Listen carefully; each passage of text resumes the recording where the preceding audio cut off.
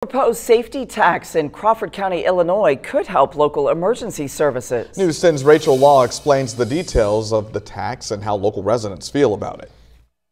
While many in Robinson I spoke with say they feel taxed to death, others say they think the safety tax is a good thing. The tax will add 1% onto most sales in the county. The proposed safety tax would go on to more leisurely shopping or dining. It would not affect necessities like groceries or vehicle purchases. Community Board Chairman Bill Burke shared that annually, the county would receive anywhere from $800,000 to $1 million from this tax. Burke says this would prevent raising property taxes.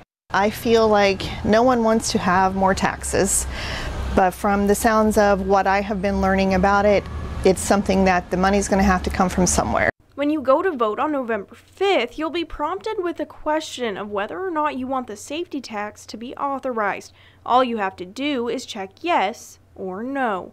Burke hopes that community members will ask questions before the election and give their feedback. He says it's important to make sure everyone is on the same page. A lot of our needs the last 2 or 3 years was ARPA money, and moving forward that's gone. So to replace them vehicles and provide a quality service to the taxpayers of the community, we're just trying to think outside the box, outside of raising property taxes. Lori Hodge says knowing what you are voting for is important. That way, you know the effects of the decision you make. People can inform themselves and make their own educated decision about whether they want to vote for it or not.